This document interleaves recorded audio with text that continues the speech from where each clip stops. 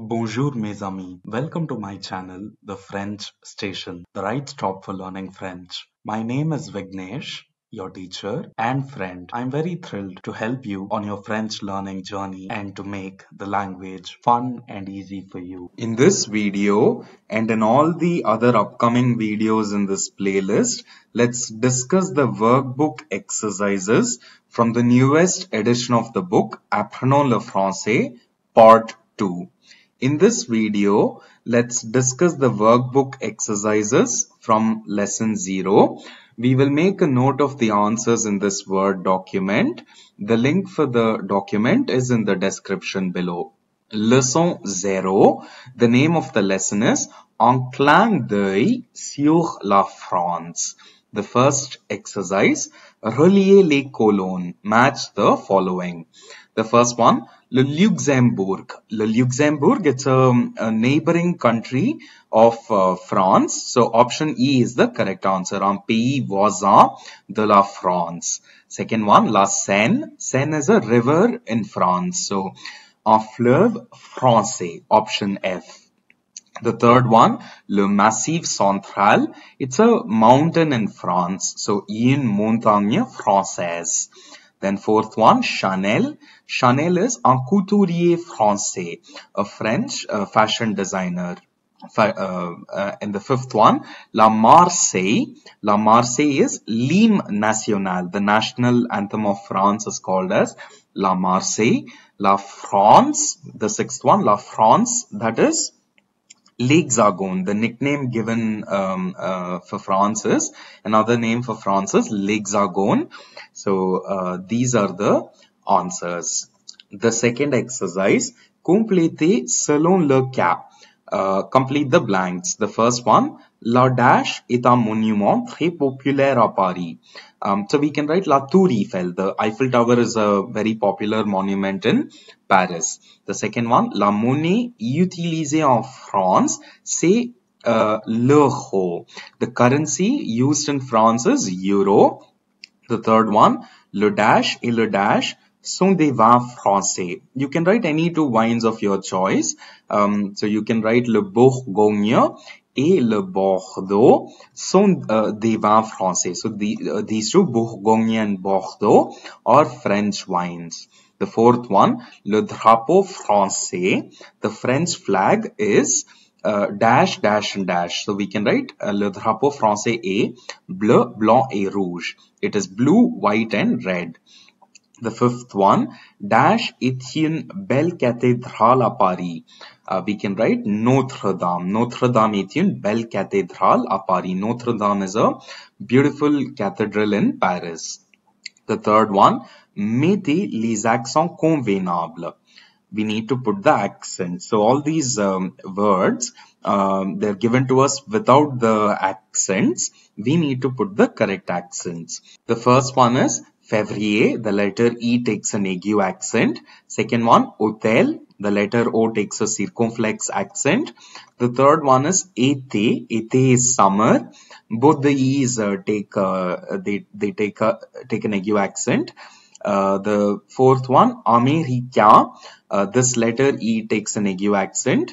The fifth one is Garçon, we put the CD accent under the letter C.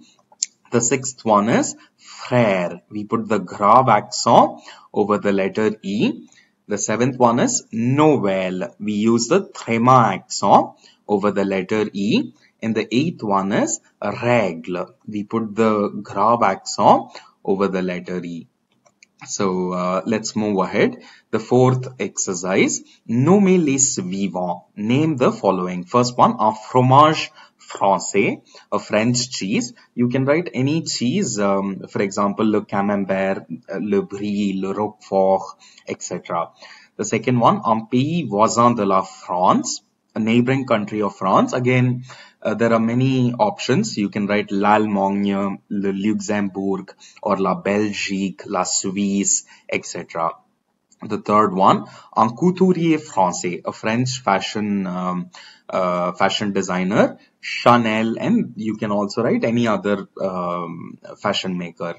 The fourth one, la ville capitale de la France, the capital city of France, that is Paris. The fifth one, a museum of France. You can write Le Musée du Louvre or any other museums of your choice. The fifth exercise, mettez la ponctuation appropriée. Put the correct punctuation or the symbols. The first one is le point. Le point is nothing but a dot. The second one is le trait d'union. Le trait d'union is a hyphen. The third one is la virgule. La virgule is comma. Fourth one is l'apostrophe. L'apostrophe is the apostrophe. The fifth one, le point d'interrogation, that is the question mark. And the sixth one, le point d'exclamation, that is the exclamation mark. So these are the answers. The sixth exercise, dites vrai ou faux. Say true or false. First one, le franc est la monnaie unique européenne. So franc is the the only European currency. That is faux, false. It is euro. The second one, on trouve des fromages français en Inde. We find French cheeses in India.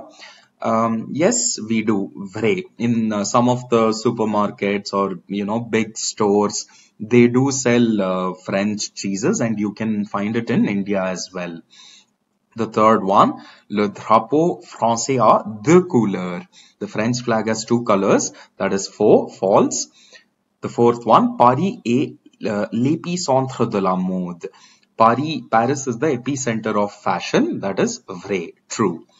The seventh exercise, mettez la liaison à la place appropriée. Put the liaison or the link in the appropriate place. So you know that since French is a language that is spoken pretty fast, for example, if you consider these two words, we pronounce it as nous écoutons instead of saying nous écoutons, right?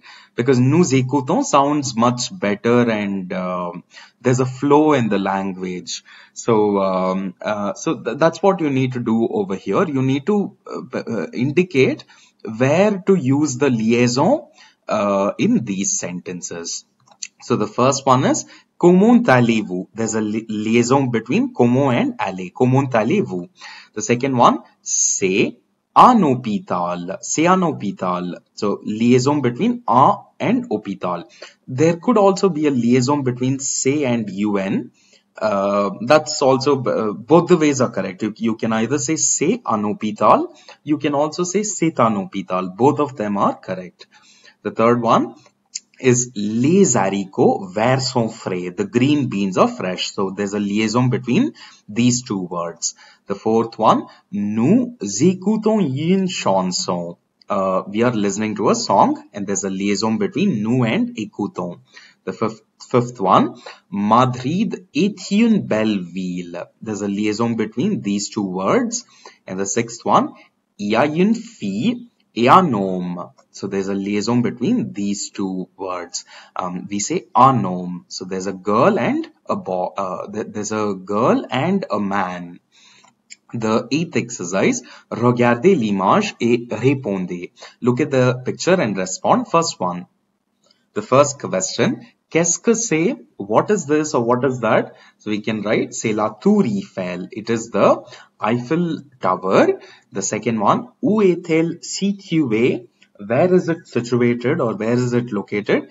We can say, elle est située à Paris. It is located or it is situated in Paris. So these are the answers. With this, we complete the workbook exercises from lesson 0. In the next video, let's discuss the exercises from lesson 1. Thank you so much for watching the video. Please subscribe to my channel, The French Station, to get notified on the upcoming videos. Like it and share it with your friends as well. Until then, à bientôt. See you soon.